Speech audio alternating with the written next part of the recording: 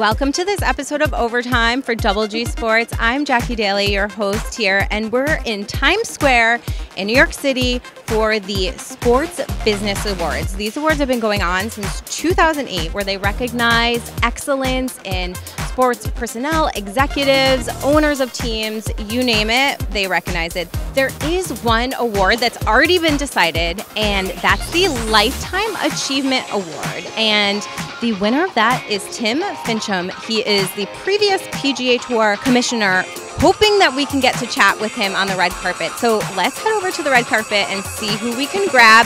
Hopefully we get some good interviews.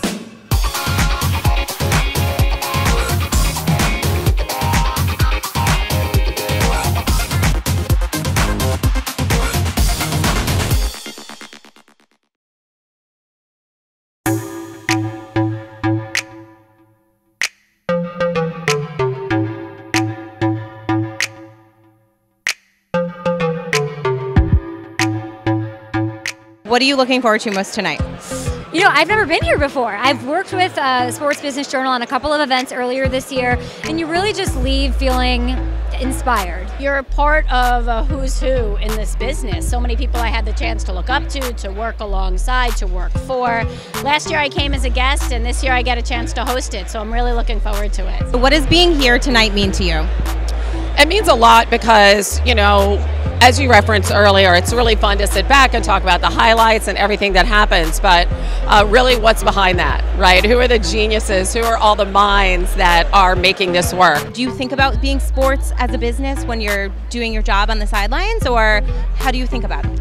Well, I mean, I think first off, being a female in this business, we've had so many women right now just entering this field and dominating this field, and I feel like, you know, we're all really here in the right time. We're taking it to the next level, and I believe I'm one of those that can help take it to the next level. I look at it, of course, as a business, as a job, but also as a luxury in a sense. I absolutely love what I do. I'm very lucky to be around sports 24/7, and I was just talking to someone right down the red carpet where it's all about paying it forward so the next generation can do the same. ESPN has been nominated for a couple different awards tonight. So what does that mean to you to be a part of such an organization that makes strides in sports business?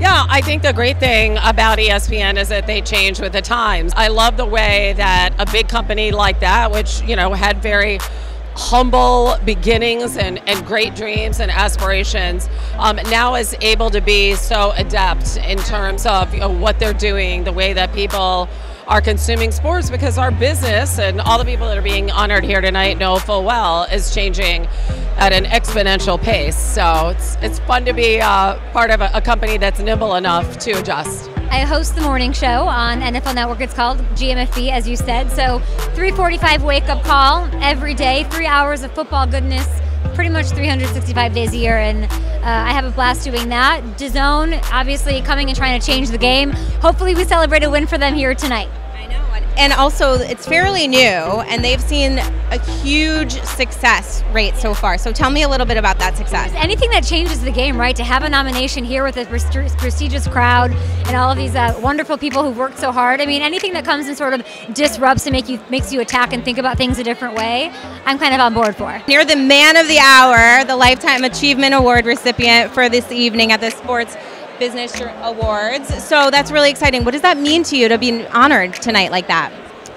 Well, I guess it means I was in office a long time, you know, because to get some things done. But, you know, it means a lot. I worked really hard, and our team did together for a long time.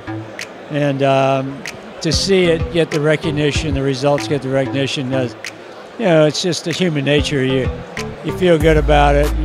But at the same time, I'm equally interested in where it goes from here, because I'm not going to be driving that. And but at the same time, I'm very confident that it's going to blow past where we were, and that's going to be fun to watch.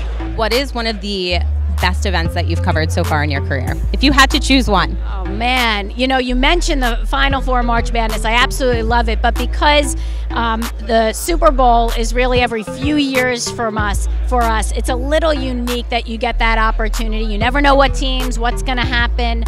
So I love doing the Super Bowl. I love the unpredictable, facet of March Madness, never knowing what team's going to be in the Final Four. You have had such a long, storied career. So tell me how you were able to grow the game of golf in the 22 years that you were commissioner.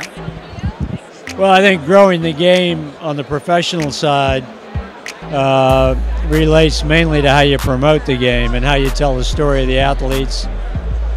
Growing it on the amateur and let's say recreational players in the game is a different set of challenges, and that has more to do with making the game available to people and making sure that the tools are out there for them to learn the game, and that seems to be coming along better now. Where do you see your career going from here? Are you going to stay where you're at?